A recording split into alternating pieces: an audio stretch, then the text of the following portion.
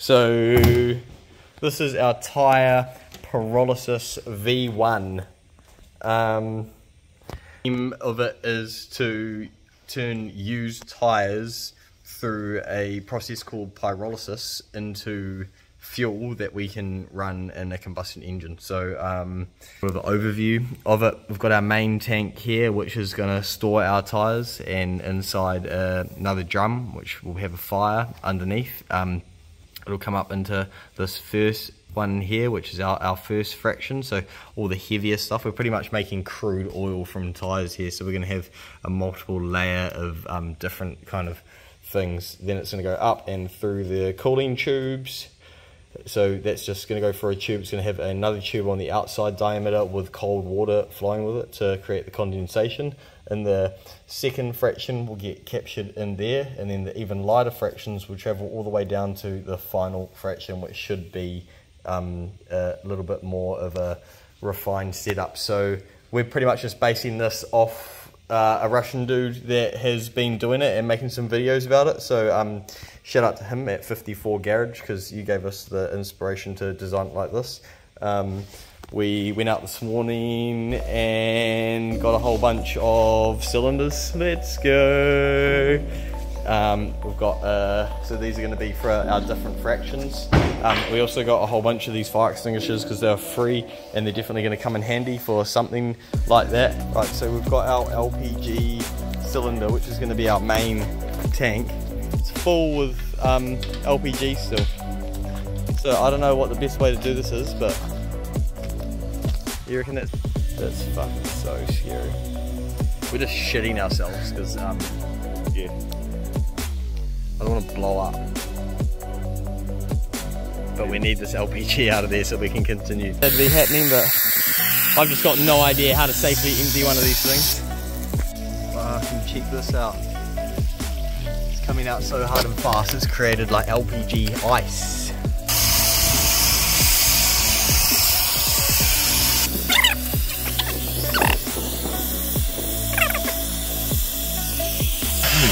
Some ways to die.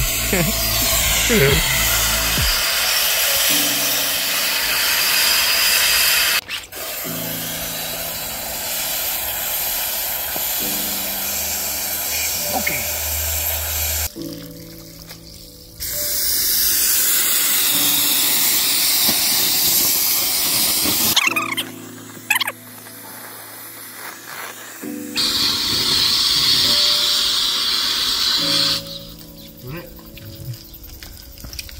It's like a frozen. What's happening when you use water to LPG?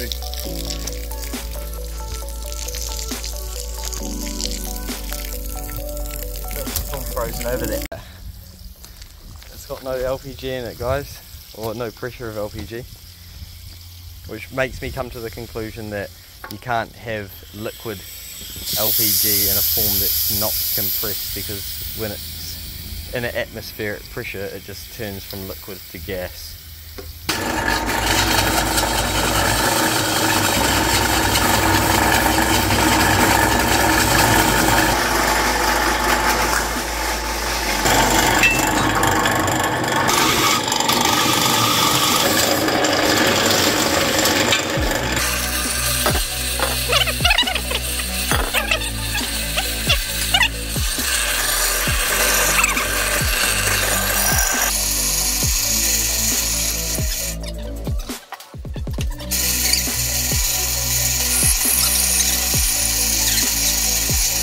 Filled it up with water, let it drain out now, just make sure so there's no gas. Can't be any gas left in there because it was completely filled. We've got our first fraction, second fraction and last fraction. So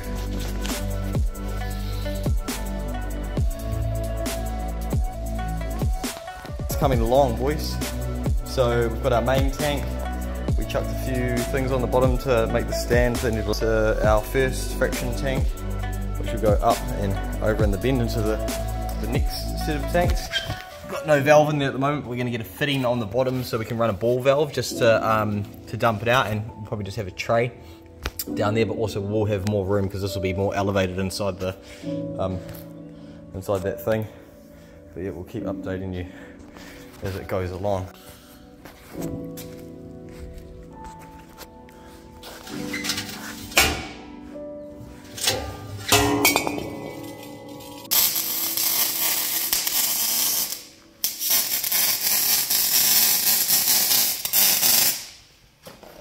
You want to explain to us what's going on here, George? Alright, so we have our first, obviously our tank round tyres we're going to go into. Here's our lid. It's going to be secured with a couple of bits of flat bar around there and some threaded rod which will bolt down, and we'll use a fire seal on there. So this whole unit will sit inside our 40-gallon drum over there, which is the going to have the fire in it. Then it'll come up through here into our first fraction, so that'll be the heaviest fraction. We'll have our ball valve on the bottom, which we'll get a fitting for. It'll come up through here and then into the first condenser. So what's this here? This is the condenser, so it's like creates condensation, pretty much. Like it's going to cool it down as it comes through, and I'm pretty sure that's going to help the water separate out of what's in there, because afterwards we'll have a water and oil separator. So it'll come in here into the second fraction, and that'll be lighter and like a little bit closer to the gas that we're looking for, and it'll come back down here into another condensator along here, and then it'll go into the final one, which will be draining the thing out, and then we've got our other two over there which will be making our little refinery thing. So yeah, it's coming together, we're smashing it. This is how far I have got. So started putting these on so I can seal the lid. Yeah, one of those is fully welded off, that's all fully welded off. This one's just tacked in there. So got to finish welding that one up, make another one for the bottom and connect all the water tubes and get a fitting on the top. And then we'll make a little bit of a frame as well to hold it upright and have that elevated. So we also need another 40-gallon drum to extend the top of it to fully cover it with a chimney, because we want to enclose the entire thing inside the fire source.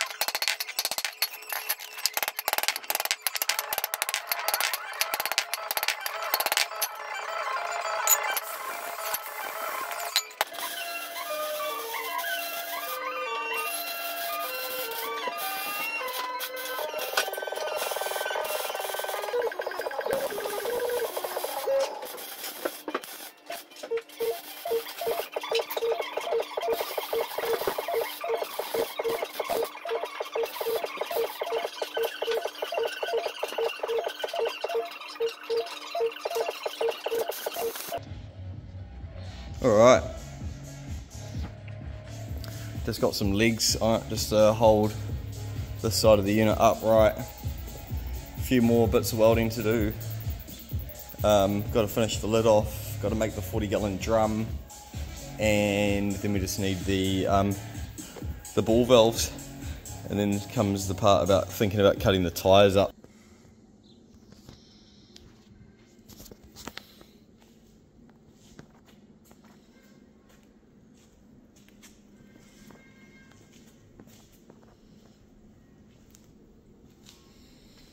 So that's about as far as I have got with it so far. That was about 1.5 days working on it. Just about to get ready because I have to get on a plane to go down south for the next round of Super Sprint NZ to do some of the broadcasting stuff. So gonna finish it next week when I get back. So if there's any questions anyone else has about pyrolysis or what we're making, comment below.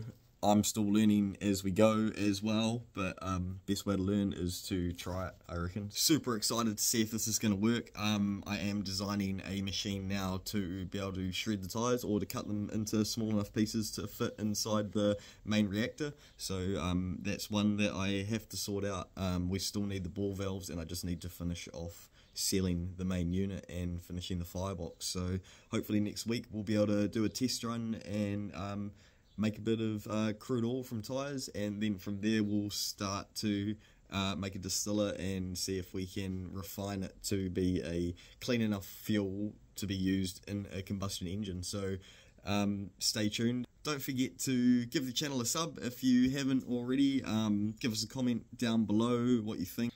So far the entire project has only costed, I paid $4 each for the LPG bottles. There was 5 of them, so that's $20. We paid $20 for the main LPG tank. Obviously gas getting there and back.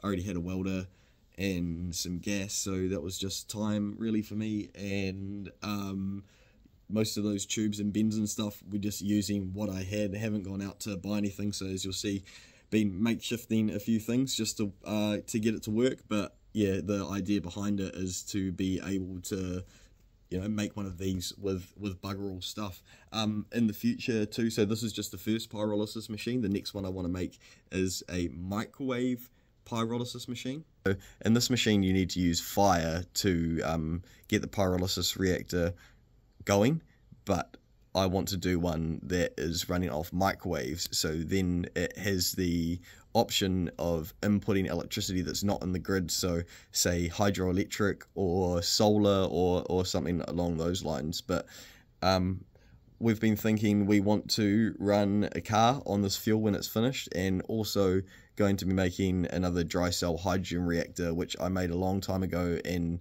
didn't get any videos about, so I want to start doing a bit of videos about that kind of stuff as well, because we're all about seeing what we can use to help us out. So make sure you stay tuned to find out if we can make fuel out of used tyres. Rest against